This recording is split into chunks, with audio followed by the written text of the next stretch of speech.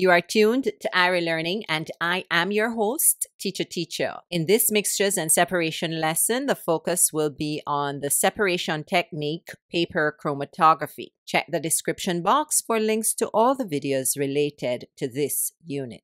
By the end of this lesson, we should be able to determine the properties of the components of mixtures that are separated by paper chromatography and explain the process of paper chromatography. Let's do a quick recap before we proceed with the lesson. Remember to note that the components of mixtures are separated based on physical properties such as particle size, crystalline structure, boiling point, solubility, magnetism, sublimation. Also, I will reinforce that these are not the only physical properties that determine a suitable separation method for the components of a mixture. Now we can proceed with the focus for this lesson, which is paper chromatography. First, we need to know what paper chromatography is. A suitable definition states that paper chromatography is a technique used to separate the components of a pigmented mixture, example, dyes. Keep in mind that paper chromatography is used to separate the components or pigments of colored substances such as dyes and inks. Let's see what properties facilitate the separation of pigments or colors in a mixture using paper chromatography. And these normally include the differences in their solubility, size, mass, and absorption properties of the different particles. The apparatus setup for paper chromatography is very simple. We will start with the chromatography paper, which is this white strip of absorptive paper, and this can be cut from either filter paper or paper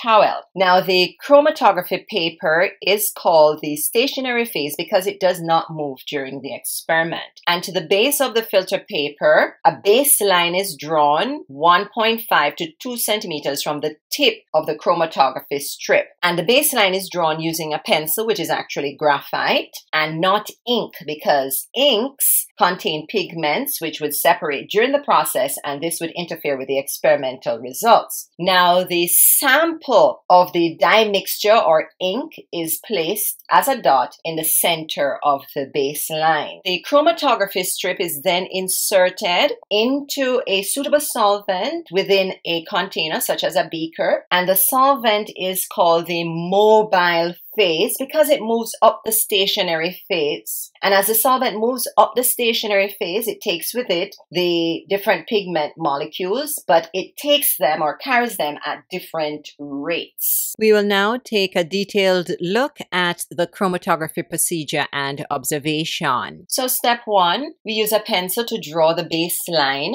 which is this horizontal line, just about 1.5 to 2 centimeters from the tip of the chromatography strip. Step 2, we're going to apply a small sample of the pigmented mixture as a dot in the center of the baseline, and we're going to allow that sample to dry. The chromatography strip with the green dye sample is inserted into the solvent, ensuring that only the tip of the strip is in the solvent.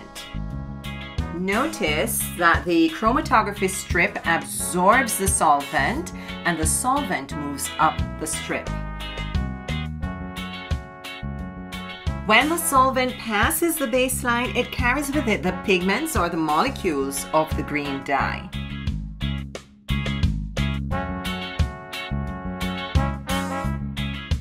The solvent carries the pigments or molecules of the green dye at different rates. So eventually, the two pigments of the green dye mixture are visible. The blue pigment moves with the solvent further up the strip, while the yellow pigment stays closer to the baseline. The chromatography strip is removed from the solvent and air dried. Now, in this experiment, the solvent was 50% ethanol by volume and the dye was green food coloring. The green dye separated into yellow and blue pigments. The blue pigment moved with the solvent for a distance of 5.7 centimeters from the baseline, whereas the yellow dye moved 4.7 centimeters. Once we have made our observations, we should have the answers to the following questions. Question 1, what was the color of the dye mixture used? Question 2, what happened when the tip of the chromatography paper was inserted in the solvent? 3, what color solutes or pigments were observed after the solvent passed the baseline, that is, a point where the sample was applied? And 4, record the distances moved by the solvent and any solutes present in the mixture. So for the paper chromatography results, we observed that the solvent was absorbed by the chromatography paper and moved up the strip, carrying with it the pigments of the green dye at different rates. The blue pigment or solute moved further up the strip than the yellow. In fact, the blue solute moved with the solvent. As you can see here, it is in line with the solvent front. Now, the measured distances moved by the solvent and the blue solute was 7.5 centimeters from the baseline, while the distance moved by the yellow solute or pigment was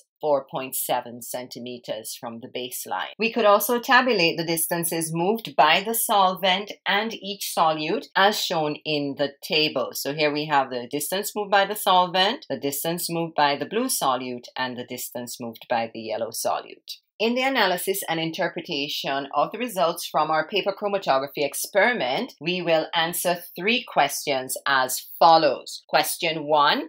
Identify the stationary and mobile phases of the paper chromatography process. And of course, we know that the stationary phase is the chromatography paper, which is the absorbent paper, and the mobile phase is the solvent. And for this experiment, we used 50% ethanol by volume. Question 2, explain why the solute particles of the dye mixture separated into different colors. The solute particles of the dye mixture are separated due to a number of properties, such as the differences in the solubility, the size, the mass, and absorption properties of the different pigments in the green dye. Question 3, explain why one solute moved further up the strip, which was the blue solute, moved further up the strip than the yellow solute. There are 3 possibilities here. The solute that moved further up the strip was 1, more soluble in the solvent, therefore it moved with the solvent. 2, the blue dye moved further up the strip because the particles were smaller in size and mass compared to the yellow solute, therefore it was easier for the solvent to carry them or move them up the filter strip or the chromatography strip. And third,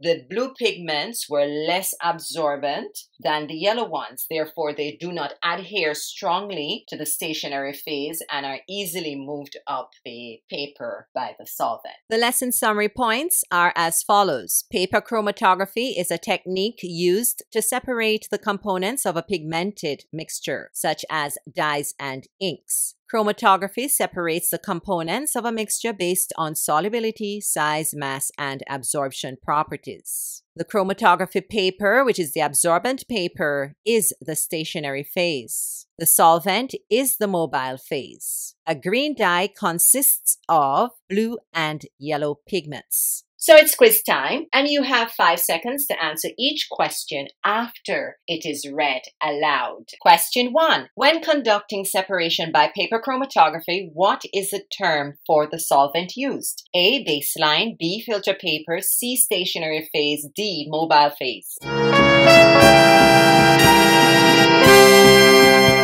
And the answer is the mobile phase. Question 2. Complete the following sentence. The chromatography paper used in the process of separating the components of ink is called A. Baseline, B. Filter paper, C. Stationary phase, D. Mobile phase.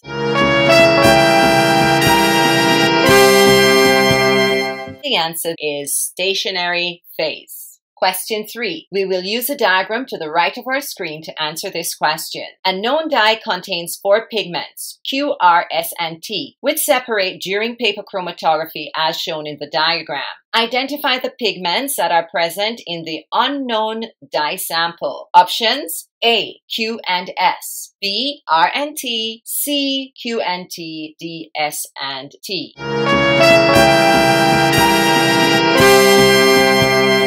And the answer there is B, R and T. So if you notice that the unknown sample, this solute matches up with R and this solute matches up with T. Question 4. Michaela did an experiment to separate the pigments in chlorophyll of a plant. What separation technique did Michaela use to separate the components of chlorophyll? A. Paper chromatography, B. Simple distillation, C. Filtration, D. Solvent extraction.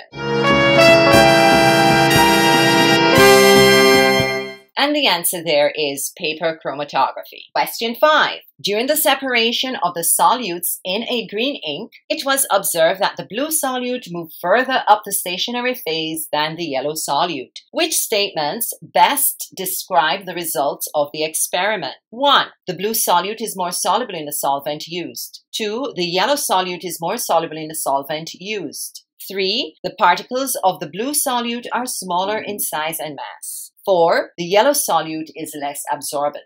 The options are A, 1 and 3, B, 2 and 3, C, 1 and 4, D, 1, 3, and 4.